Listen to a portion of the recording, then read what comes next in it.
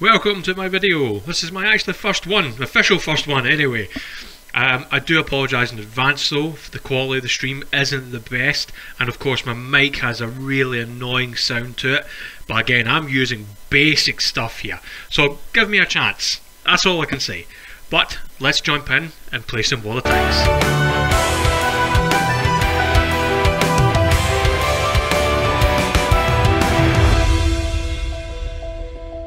We're going to start off with a good medium tank, the OBJ 430U. This tank is a little bit interesting because this tank never actually made production.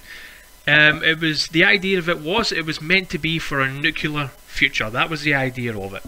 And there was actually two variants of the OBJ 430 series that was actually put onto being proposed. And basically one had a diesel engine and the other had a petrol engine. Now with the petrol engine, I want to focus on that a little bit.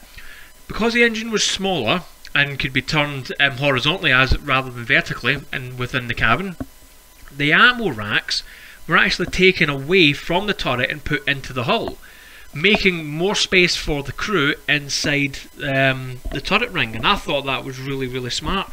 But the problem with that is, I call it smart, but ultimately one armor penetrating hit or even a serious engine malfunction and you've got ammo right behind the engine, probably separated maybe by a very thin piece of armour, and kaboom goes your tank. So how smart, I don't know, but ultimately it was an interesting design, but it just never saw production. Ultimately there were better tanks that were being produced or ultimately going to be produced, and the OBJ 430 just never seen light of day. With that being said, let's focus a little bit more I suppose on the Wall of Tanks side of things. It's a really good solid medium. It has really impressive armour. The damage per minute is also pretty decent as well. The gun depression in this tank is seriously lacking, but that is the same with every single Russian tank. But that being said, you're not playing the tank for the depression. It is a good solid medium tank. You will not be disappointed with this tank if you choose to play it, or if you already have it, you'll understand exactly what I mean. It's just a great tank. Let's get in, let's jump into this game, and let's showcase this tank. At the beginning of every game, I always watch where everyone else is going, because you just don't want to stack the same place with too many people. I mean, the idea is, yes, you want to play as a team, but the reality is no one wants to play as a team. No one wants to play as a team. It's only about you have to think about yourself. So as you see, I've literally just went with the Charge 4 and the TVP. So I've thought, right, okay, this needs more. This side needs a bit more of attention, so I might as well join them. But the more I look at the map, I think to myself, right, okay, Skoda T's also coming here. I've made the right choice. We can hopefully try and get through this bit. But then these two just stop. They don't try and go down any further, and I kind of understand why, but then I thought, right, well, do you know what? I need to stop, because there's no point in me pushing forward and then basically getting my ass handed to me. Well, they sit at the back, so I thought, right, nah, I'm not moving. Not moving. But then I'm also looking at the map here again, and I keep thinking to myself, right, you know what? Look at that AMX and look at that IS-7 all by themselves, but the massive people are literally just clunked right in the middle. So I was like, right, okay, no, I'm moving, I'm not sitting here. They need my help more.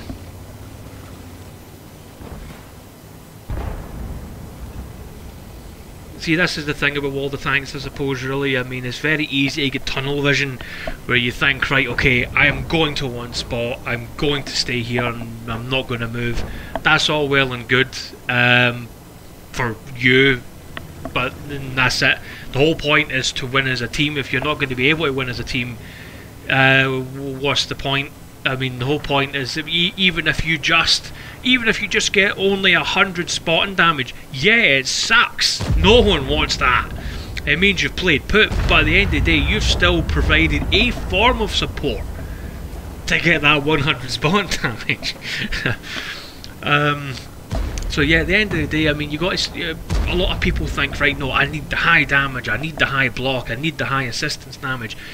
Not always, not always. Even if you were to just delay your enemy, even if you just did a delay in action and you never actually got any damage, any spotting or any blocking, all you did was literally delay an enemy long enough, then you've done your job. You are helping, you're still doing it. It's not always about, I do my little salute here, I like that. Yeah, I always think about that as well when it comes to a lot of people, and they always say, oh, you need to do this and you need to do that. That was a good shot there on the CS, sorry. He was a bit silly going there. But then this side isn't really the best spot for me to be sitting, and I instantly look at that pattern. Now I hope this quality is actually going to be okay. I was a little bit shocked when that other tank got spotted, but I managed to regain composure a little bit, and again showcasing the amazing armour of this tank. Look at that, block, straight off the bat, and over 400 damage there, another block, even with gold heat. Again, it's just proven how good the armour on this tank is, and I'm still getting roughly about 400 plus odd damage, and that is really good. I really tried my hardest to try and stay as calm as I can. There you go, first kill. That was pretty decent. I'm quite happy with how I've played that so far. It's the pattern that's really bugging me though. I mean, you even see it, I actually get a little bit flustered at one point because I noticed turret's a massive weak point. Yep, there you go. Flustered, got annoyed. I noticed turret's the big weak point, that big cupola, and I'm trying my hardest to aim for it. I know you can also aim for the side of the turret, as a just little indicator showed there, but I was more focused on that top of his turret. So yeah, just a little bit frustrating for me there, but I think I do get him here, yeah. But again, just look at that damage. Not there that long, I've already got over 2100 damage, and about what? How much is that? I can't see because the quality is awful. I really hope everybody else can see this. But I'm sure that's it's over 1500 block, I'm sure. So charging the pattern, yeah, I don't care about the UDES, I've literally charging the pattern. I was actually expecting the UDES, I believe it's a UDES, to charge me there, but he didn't, so let me focus on that pattern, and now I'm going to charge the UDES. And I missed. As soon as I went up the hill, boom, that was it, aim gone.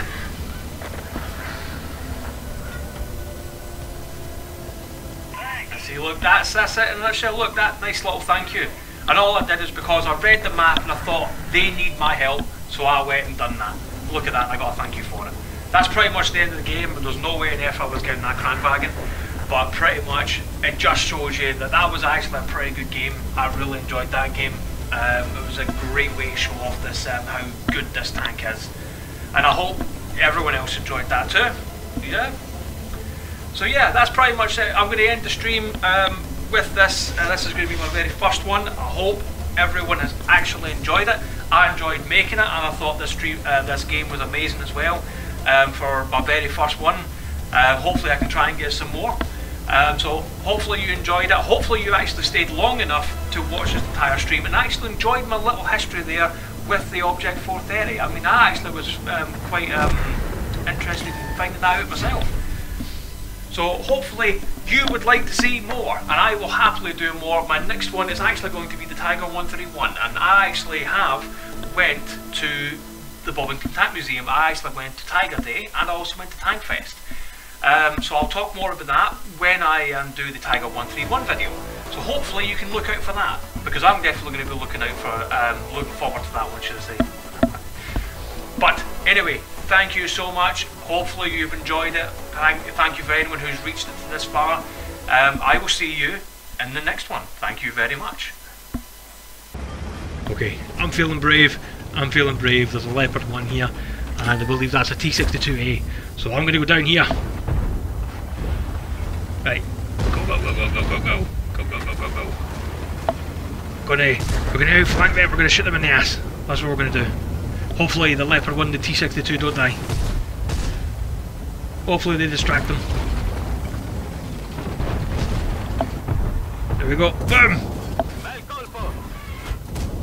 No, don't turn around to me. Don't turn around. Oh crap.